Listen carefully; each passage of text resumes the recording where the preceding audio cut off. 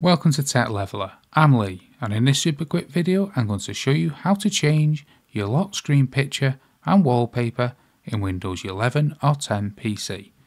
Now, if your lock screen looks like this and you want to change it, well, it's very easy to do. We can easily change the profile image also.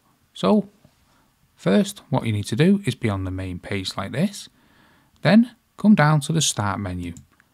And we want to find the settings here in the pin section.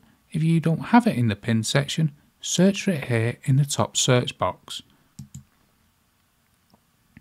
Once we have our settings up, we can go to personalization here on the left.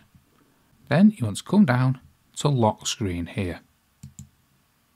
And at the very top here, we can select personalize your lock screen. We can select a picture like that, so we can have a different picture, or we can have a slideshow and we can have our own pictures here. Now if you want to change that account picture, all you need to do is go to accounts here, go to your information within the account settings here at the bottom, and now we can take a photo, open a camera, or we can choose a file by browsing the files here. So that's how to change the lock screen picture and wallpaper within Windows 11 or 10 PC.